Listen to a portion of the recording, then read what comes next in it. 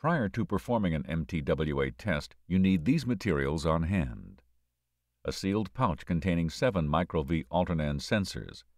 Check the use-by date printed on the pouch. 7 standard ECG stress testing electrodes. It's best to use metal contact electrodes.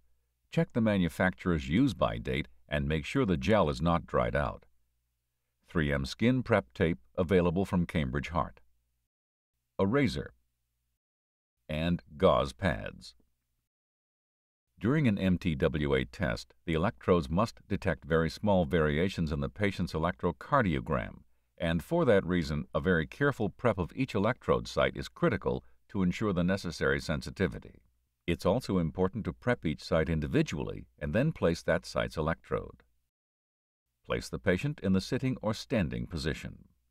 The HearTwave 2 screen provides a graphical guide for the correct electrode placement. Perform the following steps for each electrode or sensor site, and then place that site's electrode before moving on to the next site. Shave to remove all hair from the site.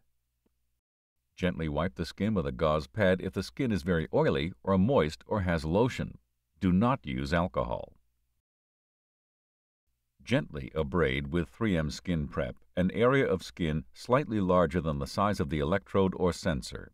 Be sure to use minimal abrasion to remove the surface layer of dead skin cells.